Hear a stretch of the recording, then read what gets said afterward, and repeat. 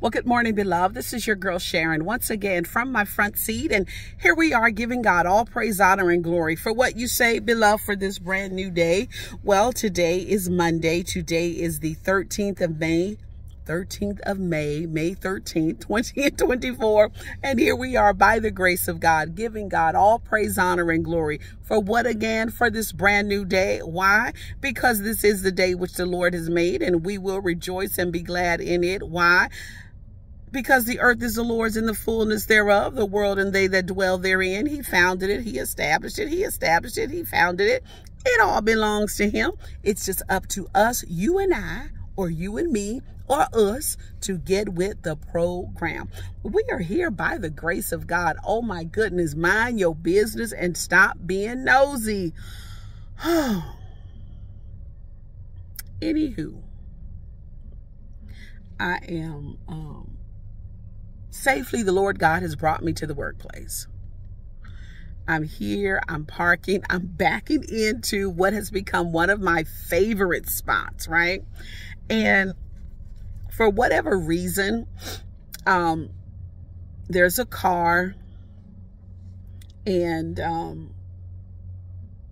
the car is going around, but I kind of heard a piece of the conversation between the driver of the car and the security officer that's at the entrance, right? So I went through another little aisle, whatever, lane, right? And so I'm parking, and so I'm looking now that this car is driving by me to see, well, let me see who that is, right? Because I heard a piece of their conversation.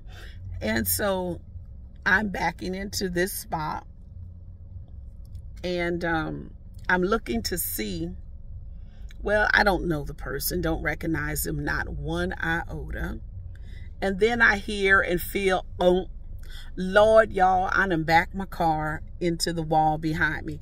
Thank you, Jesus, that it was a bump, but thank you, Jesus, that it was the wall and not a car. Well, I would have backed in anywho, being nosy. So then, like 1.2 seconds later, I was like, oh, why my head hurt a little bit? Oh, my neck is hurting a little bit. Well, I jolted myself when I bumped this wall. Oh, Jesus, give me strength. Okay, so that's what we get for being nosy. We've got to do what? Mind our own business. So I'm looking, trying to be nosy, not focusing. Okay, anywho, beloved, by the grace of God, it's Monday and we're here. Still have to delete, well, I'm deleting a lot of videos from that I've posted, but I haven't like posted them to my front seat Facebook, nor J. Rob Roberts from my front seat YouTube. So I'm trying to post them there and then delete, post them there and then delete. It's time consuming, y'all. But anyhow, I really had something I wanted to share with you all. Be encouraged, stay encouraged. I witnessed something on Saturday evening that blessed me tremendously, right? I give God the glory for it. But as I witnessed this, my mind went to Exodus chapter 17, the entire chapter, but especially verses 12 and 13. And I only know that because, of course, I looked it up to make sure where the scripture was found, you know, this story in the Bible, but it was this story. So the word of God lets us know that Moses, see, that's me being nosy, looking, right? Okay. So as long as Moses's arms were held up, the children of God prevailed. The word of God says the battle is going on. It's hot. The sun is beaten down. There's only so much that we can do of our own strength. And even that is because God allows us, you know, that strength to do. The word of God says that as Moses grew tired, that his arms began to, right, Oh, nope, let's get those arms back up in the air, Moses. So the word of God says that they gave Moses a stone to sit on. So, okay, that gives some relief, right? But he had to keep his arms up. And as long as his arms were up, the children of God prevailed, right? When the arms began to come down, they were becoming defeated. So he had to keep his arms up. So the word of God says that Aaron and Hur, now we know Aaron, Moses' brother, right? You just go, and I'm going to send your brother. He going to speak for you. You going to tell him what to say. He going to say it.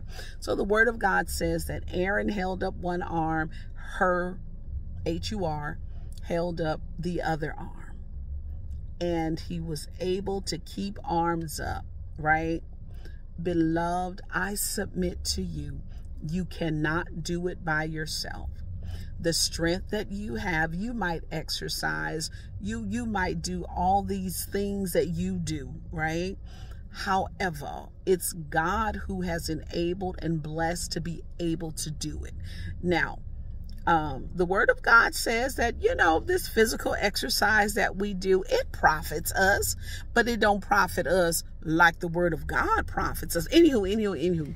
So you may be doing these things, but remember, it's God who enabled you to do it. And then when you grow weary, be not weary in your well-doing. Our physical man, it gets tired.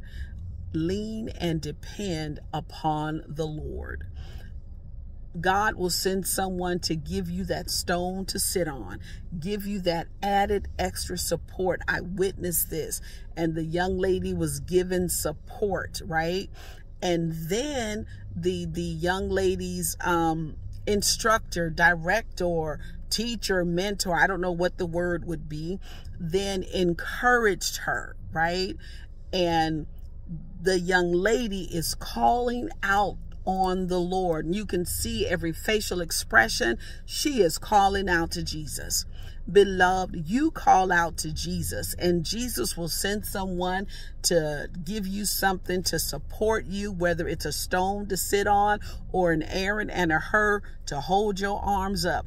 I don't know if you're Aaron. I don't know if you're Hur, but you need to be holding up the arms of your pastor, your mentor, your leader, your shepherd, whatever. You hold those arms up. And if you are the one with the responsibility of arms being held high, you call out to the Lord. Do not give up, and God is going to give you your strength. Well, it's about 6:38, I believe, because I'm about 10 minutes fast. I have my coffee from my favorite restaurant, Jack in the Box, black, no cream, no sugar, and I got me a side of bacon. And anywho, I'm going to get out of this car. I will take my breakfast, get out of this car, make my way upstairs. And in about 20 minutes or so, I'm going to render unto Caesar those things which belong unto Caesar. And if it be the Lord's will, we meet again on when? On tomorrow. From where? From my front seat. This your girl Sharon. I got so much to share with y'all, but this your girl Sharon. I'm out, y'all. Deuces.